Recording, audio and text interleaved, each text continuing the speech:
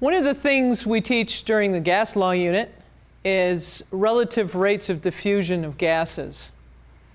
I'm going to show you a relatively easy way to have students do this demonstration, or do this as a lab, rather than you do it as a demonstration. I do it actually as a series, is one of a series of stations. It's not the whole focus of the lab, it's just one of the things that the students do. Most of us have had the experience of putting Q-tips in two ends of a big glass tube and measuring where the white line shows up. Well, this is something students can do at the lab tables, and they can do individually rather than doing it as a demonstration. I find that it doesn't always show up too well when you're trying to show a whole classroom of students. I avoid calling it Graham's law, even though that's what teachers have been calling it for a long time, because this is not effusion of a gas, which is the escape of a gas through a small pinhole into a vacuum. This is diffusion through air.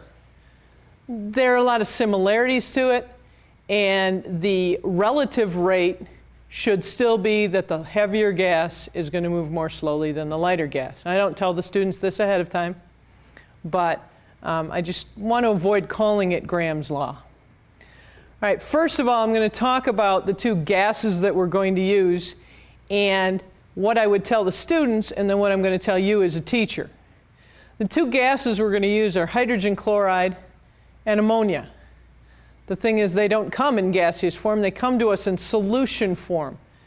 The solution that we call hydrochloric acid is the gas hydrogen chloride dissolved in and reacted with water to make an acid. So I have my hydrochloric acid, and what I do this in the hood, is I set up a beaker and I put in it an upside down pipette, and a big warning, you're not supposed to turn the pipette in the other direction. You're supposed to leave it upside down unless you're using it. I keep this in the hood.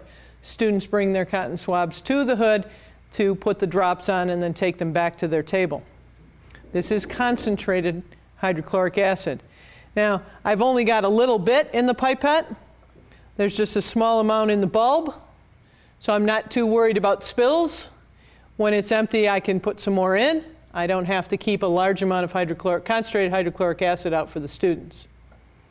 Okay. Also in the hood, but widely separated from the hydrochloric acid, I have the same setup for my ammonia, and I have the pipettes labeled. I have a little bit of ammonia water in the barrel pipette, and I leave that in the hood on the other side. And I monitor the hood. I don't need to monitor the students' lab desks. I monitor the hood. I stand between them. The students come to me on either side to put their drops on their cotton swabs. Now, when we have, another comment is that this ammonia in here is actually a solution of ammonia gas in water. It's not really ammonium hydroxide, because the ammonium ions and the hydroxide ions are never together in the solution. And the equilibrium lies far to the side of the ammonia gas aqueous. So the ammonia is dissolved in the solution. It's really not ammonium hydroxide. Okay, let's go to the board now and see what reaction we're going to have here. We're going to use the gaseous form of these two compounds. Right now, the rest of the pipette is already filled with that gas, because the gases have already probably come out of solution somewhat. And we have hydrogen chloride, not hydrochloric acid at this point, because we're talking only about the gas, not the liquid. And we have ammonia gas. The students, if they've probably learned Bronsted or Arrhenius acids and bases at this point. And Arrhenius acid has to have a hydrogen ion when dissolved in water. Well, we've got the hydrogen, but we don't have the dissolved in water, so this is not an Arrhenius acid at this point. It's not going to act as one in the gaseous form. And an Arrhenius base has to produce a hydroxide in water. Well, we don't even have a hydroxide here, and again, it's not an aqueous solution. But what we have when we combine these two in their gaseous form is we actually get a Bronsted-Lowry acid-base reaction. And what's going to happen in a Bronsted-Lowry reaction is that the acid is going to donate its hydrogen to the base, and the base in this case is the ammonia molecule. It's going to readily accept that hydrogen ion because of its unshared pair of electrons. So this is going to act as the base. And the product then will be HNH3. That's too awkward. Let's just call that NH4 because we're familiar with the ammonium ion. And of course, the chloride has to go somewhere. And since this is not an aqueous solution, it'll show up as a solid. Okay, they are not going to be dissolved ions. They're going to be in their solid form.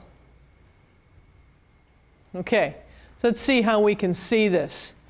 One thing I will do for the students sometime up front before they start this is show them that when we get, and the reason keeping these separate from each other is when we get them together, we often see a cloud, and that cloud is the solid particles that are forming in the air.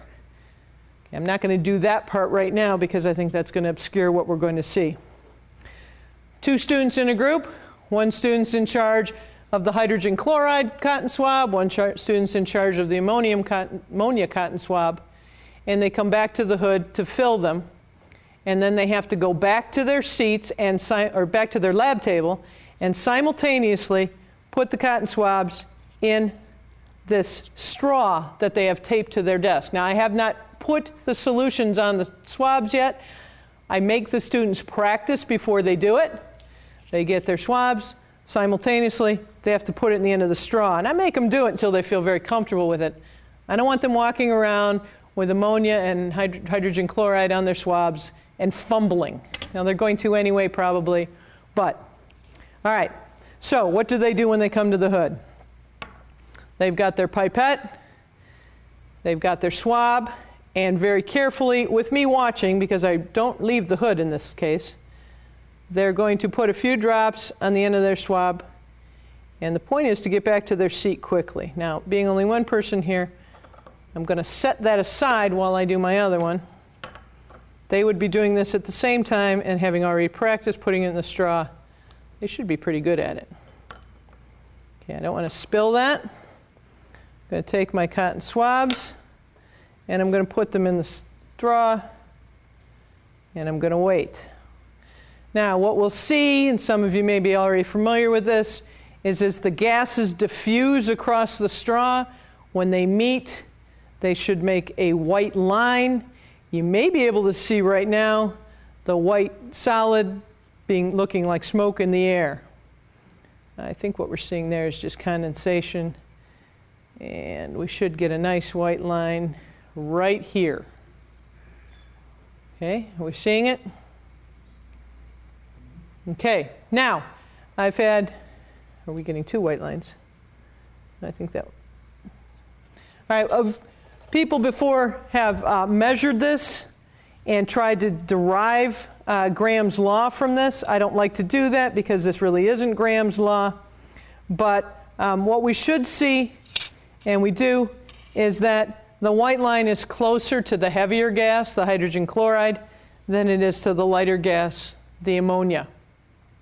And that's the point of this. I really don't have them measure it because it's really not a valid assessment of Graham's law. I want them just to see conceptually that the heavier gas is going to take more time to diffuse than the lighter gas, so when they meet, they're closer to the heavier gas. And that's how I do the relative rates of diffusion of gases.